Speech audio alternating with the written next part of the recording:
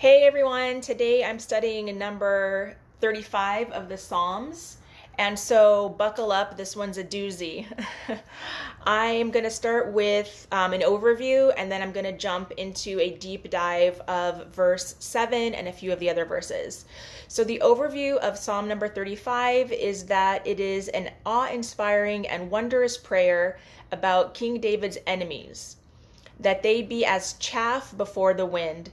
So when I think about chaff, I think about tumbleweed, how it doesn't stay in one place. It just like rolls all around through the desert. It doesn't have any rest. It doesn't have any comfort. It's just constantly moving from place to place.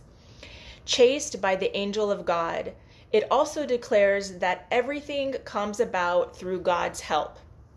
So it's talking about the enemy in this particular chapter of Psalms is King Saul, who was David's wife Michal's father, so his father-in-law, who wanted to take David's kingship away from him. All right, but as you can see, some of these pieces of wisdom are timeless, and as we know, history repeats itself, and it's repeating itself right now, and you're going to be blown away. So ready? Verse 7, for without cause they have laid their nets in the pits for me. Without cause they have dug pits for my soul. So first of all, we see twice in the same verse it says for without cause. And we know that whenever scripture repeats itself, it's not redundant, it's to add emphasis. So it says, the Hebrew is ki chinam. So for no reason, his enemies are coming to fight him, and to dig pits for my soul means to kill him, right? They're basically digging his grave, so to speak. So too, Hamas entered into Israel, into civilian neighborhoods, kidnapped innocent babies, infants, children, women, elderly. These are not soldiers. This is not a war. This is a terrorist behavior. Okay, so without reason, like these innocent women and children and grandparents did nothing to Hamas to invoke their anger. In fact, there was a ceasefire in place prior to October 7th, the massacre. So without any valid reason or justification, they just started this provocation and sought to murder as many people as possible. Okay, so then verse 8, wow, this one really hit me hard. It said, let darkness come upon him unawares. Let the very snare that he hid trap him in darkness. He will fall in it. So the reason why this verse hit me hard is because the Hebrew word that's used in this verse for darkness in Hebrew is choshech. But here, the word that they used for darkness is shoah. And shoah is the word in Hebrew that is used to mean Holocaust. And so many times, the recent bloodbath and massacre, the slaying of 1,200 innocent civilians has been compared to the Holocaust.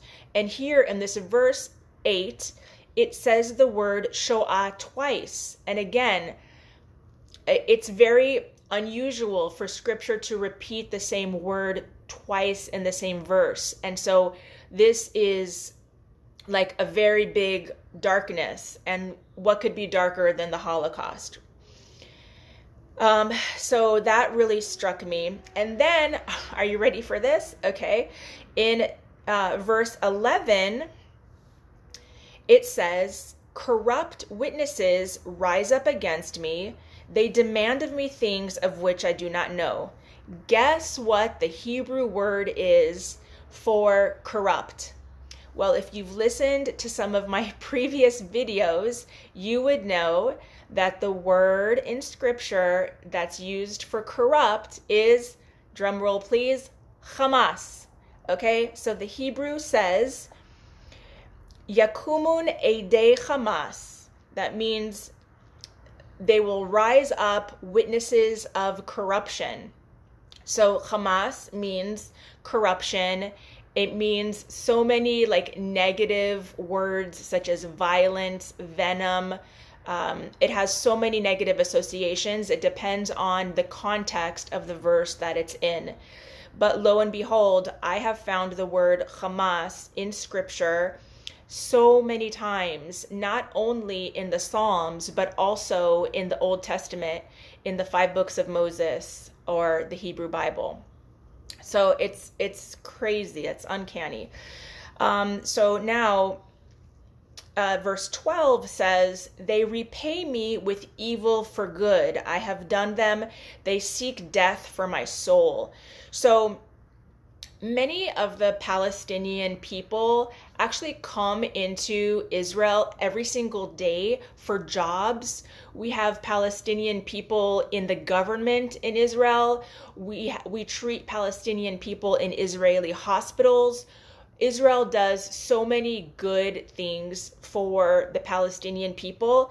And here's King David saying, they, our enemies, repay me with evil for the good I have done them. It's uncanny how these words written 3,000 years ago are still true to this very day. In verse 15, but when I limped, they rejoiced and gathered to rejoice over my illness. The lowly gathered against me, and I do not know what I have done to them. They laugh and cannot be quiet. When Hamas set innocent young girls, teenagers who were alive, they set them on fire and watched them burn to death. And they celebrated this like it was some amazing feat that they had done. They celebrated all of their rapes and tortures and beheading babies, and they recorded these things and they put them on TikTok.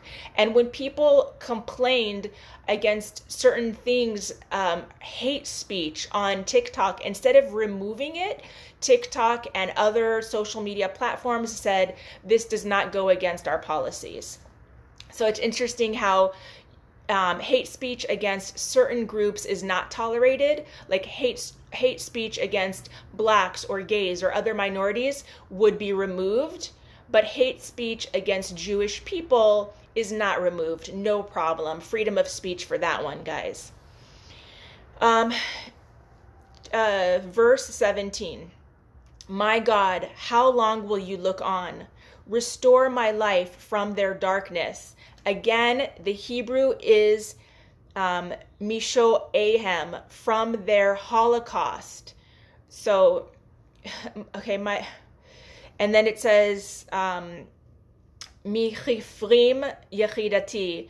It says, from young lions, my soul. But I can't get over how chifrim is like Kippurim. It's like the saddest day of the year when we are atoning for our sins, Yom Kippur. So it's like, it's telling us something more here, something deeper here. And then the last line that I want to discuss is from verse 20. For they speak not of peace, rather they scheme deceitful matters against the broken of the land. So let's see the Hebrew.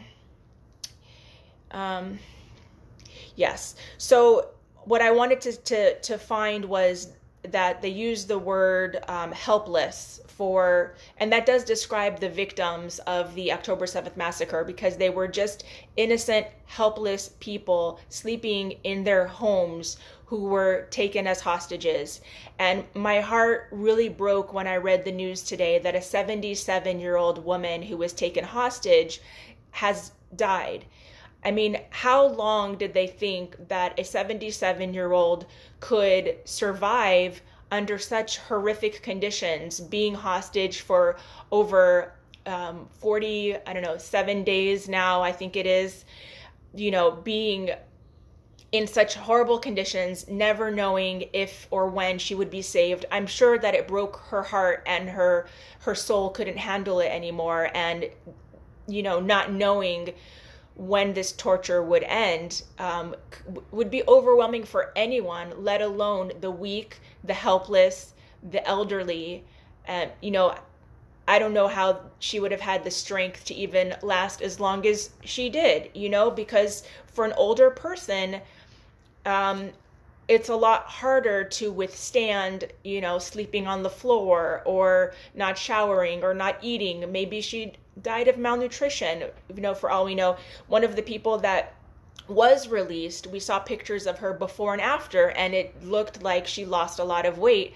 I just can't imagine the horrific conditions that the hostages must be living under, despite the fact that the lady that came out, the hostage, said that Hamas supportedly treated her well. What else could she say when her husband is still in captivity? If she were to say anything bad about Hamas, she would be jeopardizing the life of her husband. So I hope that everybody realizes what's going on, and that this is not a war about land. This is not a war about freedom. This is a war that we're fighting against evil. So I hope that you choose to be on the side of good and not to be on the side of evil. And let's see, for today, I guess to search for truth and meaning behind anything. Like, sometimes we are presented with information and we have to really decipher what's what, because nowadays this war really is a war against misinformation. There's recently, the leader of Hamas said that they did not commit the October 7 massacre, and that it was Israel, that Israel committed these horrific acts against itself. But we do have captured terrorists, because there were 3,000 terrorists that breached the Israeli borders, and some of them were caught, and they have interviewed them, and they have publicized these interviews, and they said that they were sent by Hamas. And so Hamas is just really trying, and one of the weapons of the adversary of, you know, the forces of evil is deception. So they're trying to look like the good guys. So how do you look like the good guys? By flipping the script, switching the narrative. Oh, you know, that wasn't us, that was you. So it's unbelievable. I hope you don't fall for the tomfoolery, or, you know, the obvious attempt at deception. And I hope that you see the truth and the light and see everything for what it really is. No more smoke and mirrors. So thank you so much for watching. God bless you, and happy Thanksgiving. Bye-bye.